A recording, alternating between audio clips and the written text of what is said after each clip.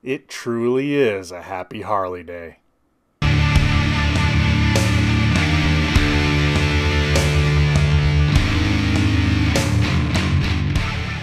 Happy Harley Day, everybody. What's going on? Welcome to an all new Talkin' Movies. As always, I am your host, the real Geno Reynolds, and today we're going to be talking about Birds of Prey and the Fantabulous Emancipation of one Harley Quinn, or as they probably should have called it, Harley Quinn and the Birds of Prey.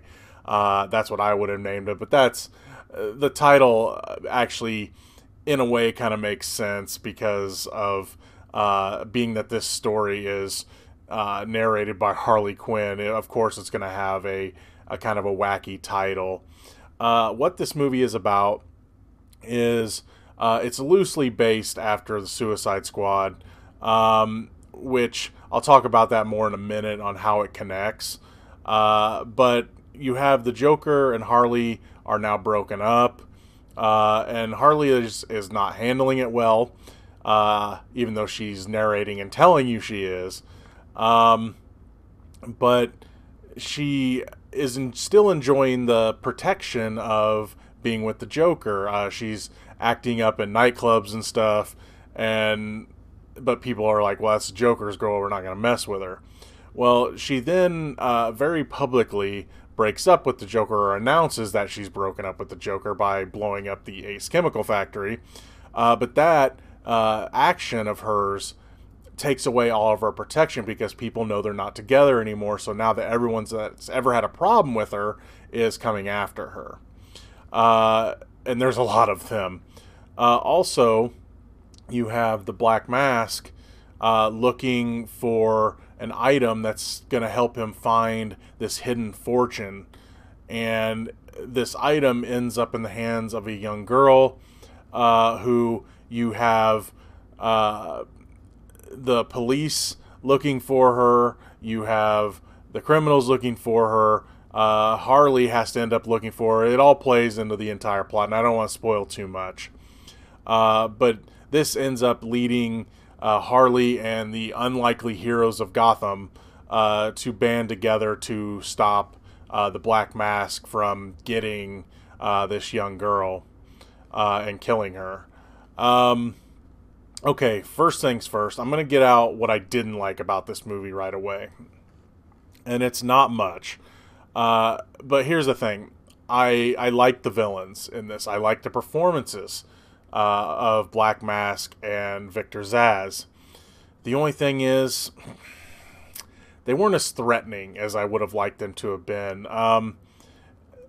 They try to make, especially Zsasz, they try to make him they try to make him scary, and they do some creepy and gross stuff, and again, I like their performances. I like what they did with them. I just wish they would have been more threatening to our heroes, because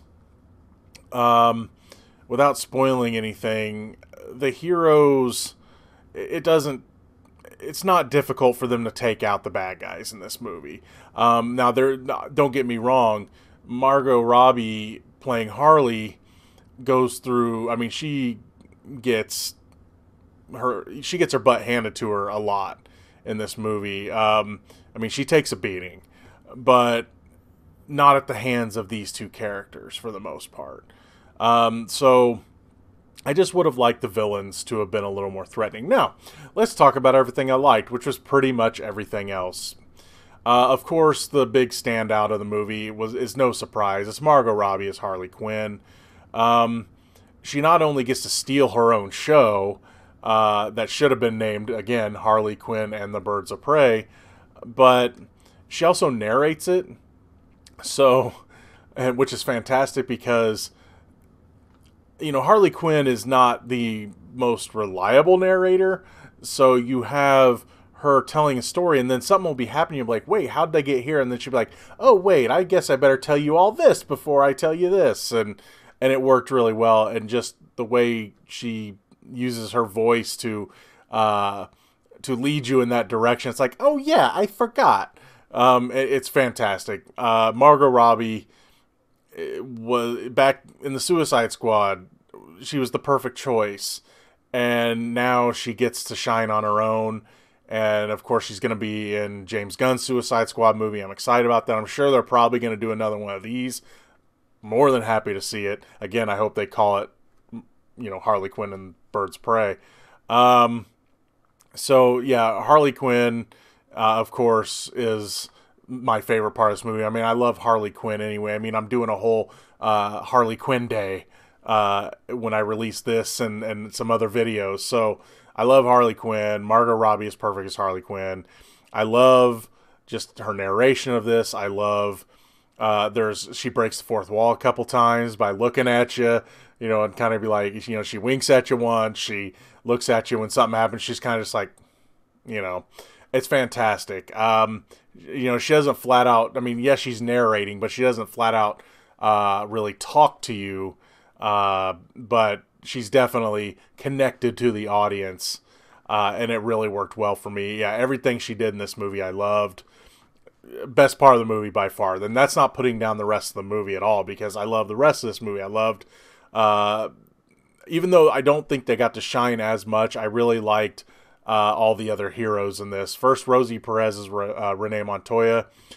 She's basically a cop that's getting passed over. People are taking credit for work she's done. She's an alcoholic. She's just, they talk about her past relationship with the assistant DA. There's just all this history with her, and she is just a cop trying to get her due, and she's going after Black Mask, but she kind of stumbles into the other aspects of the other characters, because some of the other characters, the way they come together, it's all, there's just bit parts here and there where all the pieces come together. And I really liked Rosie Perez's, I liked her performance. She plays someone that's been a cop for a long time, and it's just beating her down, and she does fantastic in this. Mary Elizabeth Winstead, it took a little bit for me to get into her performance as the Huntress, because they really didn't give you much at first. They didn't really build her up till near the end, because her story kind of plays into the main plot, like the big plot. But once she got going, I really liked her performance, because her character isn't just this kick butt superhero, right? She's just really awkward, and it's fantastic. I love the fact that they made her awkward. She's trying to be cool. She's trying so hard to be cool. It just comes off as awkward. That being said, her being paired with all these other awkward characters, she fits in, because you have, her, she makes up the Huntress name, and everyone's calling her like the Crossbow Killer, right? And she's like, it's the Huntress, and her crew, her new crew, the Birds of Prey, are just like, we love it. We love that name. It's so cool, and they love her, and she fits in. Journey Smollett Bell as Black Canary, I really liked how they changed her around. She is like the singer in the Black Mask Club, but he finds out that she can fight, so she becomes his new driver, and this leads to her trying to protect a character I'm going to talk about here in just a second. I like that they didn't overuse her powers. They show you a little taste of it, and I think they show it in the trailer, but they wait till later in the movie to really let her go full blown with the power. But the thing is, they can't overuse it, because it looks like if she overuses her power, it takes so much out of her, she like passes out. So I like that they just didn't have we have this character with powers, and she can just lay waste to the bad guys, and we have no need for all these fight scenes and everything. And so I really liked her performance as well. And then you had Ella J. Basco as Cassandra Cain. She's just a little smart aleck, just rough kid, and there's not much to say about her. I'm curious what they're going to do with her in the future, but I really did enjoy just her smugness, and She also seems like an outsider and is looking for a place to fit in. And so the performances are fantastic in this. Again, the villains could have been a little more threatening, but I still enjoyed the performances from Ian McGregor as Roman Sionis, Black Mask, and Chris Messina as Victor Zsasz. I just wish they would have done more with them. I liked how they introduced them, though, just showing them how sadistic they both are and how Zsasz is almost manipulating Black Mask into doing like really disgusting and just horrible things to people. I mentioned just the way the story is told. It's very all over the place, again, because it's being told by Harley Quinn. So it's just kind of all over the place. And I just love how they did that, where, again, you'd be going one direction, and then you'd all of a sudden Harley standing in the police station. You're like, how did you get there? So I love the way it was told. Now, the connections to Suicide Squad, you could definitely tell that they were going to continue the original Suicide Squad at the time, because okay, people were wondering, do they show the Joker? Yes, technically. And then okay, the intro of the movie is in cartoon form. So, and it works really well, and they're kind of narrating things when they really need to show the Joker. But they do show clips from Suicide Squad of the creation of Harley Quinn with the Ace chemicals and everything. And you kind of see part of Suicide Squad's Joker, the Jared Leto Joker. It just shows like just a little bit of the back of his head or something. So I can definitely tell that in the future they're going to replace him with somebody else. And that's, I mean, because think about it. They wouldn't have done all the tattoos and everything else if they weren't going to at least take aspects from Suicide Squad. So you can kind of consider this and the new Suicide Squad kind of a soft reboot, where you can introduce a new Joker, because they really haven't showed his face other than in cartoon and drawing form. And the Joker is mentioned a ton in this movie, and there is no way that he can't be involved in either the new Suicide Squad movie or whatever new Birds of Prey movie they do next, which, again, this movie is fantastic. There is no way they are not making another one. So the promise of a new Joker is really fantastic, because, you know, Margot Robbie said, I guess in an interview, she didn't understand why people like the character being attached to a madman. And I think she kind of misunderstands the Harley Quinn fandom. Harley Quinn is an interesting character because that she has this infatuation with this madman. But I think most fans are just really hoping for a movie like this, or for a story like this, where Harley Quinn gets away from the Joker and breaks that obsession, and then goes and breaks the Joker's face, like they're doing in the Harley Quinn cartoon on the DC Universe streaming app. So that's the kind of story we want from Harley. It's like she just, you care for her. You want her to realize that the Joker is a POS, and that she shouldn't be obsessed with him and helping him out and in love with him. And that's where this story leads. And now they have to face off, Harley and the Joker. And it's probably not going to be the Jared Leto Joker. They're probably going to introduce somebody else as the Joker, and in a way of soft rebooting without having to get rid of everything on the Suicide Squad. And there's also, like I said, there's little things here and there. There's a callback to the shirt she wears. There's a wanted poster that has another Suicide Squad member on it, and she's like, I know that guy. It's just not like an Easter egg in the background. She points it out and is like, hey, I know him. So there's little connections here and there. So you could tell that they definitely were going to connect this at first, and now they're just kind of trying to make up, okay, what do we need to keep? What can we get rid of? And I think they did a really good job of it. Again, not showing the Joker's face is a smart move, because then, well, you don't have to get Jared Leto back, and we all know he's probably not coming back. If he does, I'd like to see what he could do, because he really didn't get much time to shine. But honestly, I think the smartest move they can do now is find someone else to be the Joker. So yeah, all in all, I loved this movie. My minor complaints aside, I love the narration. Margot Robbie is fantastic. The rest of the cast is really good. They all had pretty good chemistry together.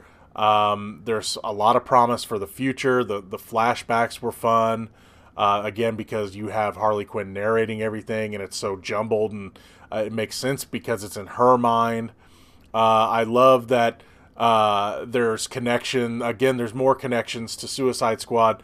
There's a scene, I forgot to mention this, where Harley basically just tells the whole plot to Suicide Squad when someone asks her, well, what do I need to do to become like you? And she's like, well, you need to do this. You need to go to school. You need to become this. You need to fall in love with a madman after you go to work. And then she's like, and then she explains the whole Suicide Squad plot, save the world and all that. So the way they connected everything, they mentioned Batman. Is it going to be the Robert Pattinson Batman? We don't know. There's a lot of questions here, and they're questions that I'm looking forward to seeing answered. I'd love to see Harley Quinn show up in the Batman movie. I don't know if she will, or if that Batman movie is going to be connected, but I mean, I know they don't want to really do the Marvel connection thing. I think they're going to establish all these characters separately and then just bring them together in a bigger movie, like a Justice League movie. Or honestly, I'd love to just see them build like a Gotham. With you have your Harley and your Joker and Batman and some of the other characters you can bring into that. Build kind of a Gotham universe would be cool with me. But I liked what they took from Suicide Squad and kept. I'm glad that I'm just glad that I was so. I mean, when we saw the title for this movie, we were like, really, what is this going to be? God, please let this be good. And it's one of my favorite movies this year so far. I mean, granted, I haven't had a ton to root for other than some of the Oscar movies, but no, this one. I mean, it's so good. It's so much fun. The R rating, it definitely helps. I mean, it's not just cussing. It gets to be violent and bloody. Honestly, I expected it to be bloodier. There was a lot of broken bones in this movie, and a lot of them lead to a lot of laughs. So the R rating works really well, and honestly, I hope this is the future of the DC universe. It's a bold step, because if you establish these characters in R ratings, it'd be hard to bring them together for a PG-13 movie. So that is something they're going to have to think about. But if especially this Gotham universe, if they want to keep Gotham R, like if the Batman is an R-rated movie, I'm going to be excited because I thought they did really well being able to incorporate the R rating and let the characters get a little violent and cuss and everything else. And yeah, while a part of it is, well, we can just say a lot of F-bombs. I just like that, these characters, a lot of the Gotham characters are very violent, and they get to be bloody and violent in this. They're not held back by a PG-13 rating. So I thought the R rating was a very good step for this, and I definitely look forward to seeing more. Man, I really love this movie. There's not much more I can say about it. Just, I mean, you're probably going to go see it anyway, but those of you that have fears about this movie, the fears should be gone. This movie is fantastic. I loved pretty much every second of it. Margot Robbie, I bow down because you are perfect as Harley Quinn in this, and you lead this movie that is a lot of fun. It's really funny. A lot of great connections to other comics. I mean, come on, her hyena's name is Bruce, and she named it after that Hunky Wayne guy. There's so many cool connections, and I look forward to seeing what they bring to this Gotham universe in the future. That's going to be all for this edition of Talkin' Movies. If you like what you've heard here, please subscribe to the Real Geno YouTube channel. Like this video. If you have anything to say about Birds of Prey and the Fantabulous Emancipation of one Harley Quinn, please feel free to leave a comment in the section below. Till next time, I am your host, the Real Geno, Geno Reynolds. Happy Harley Day, and I'll see you later, puddins.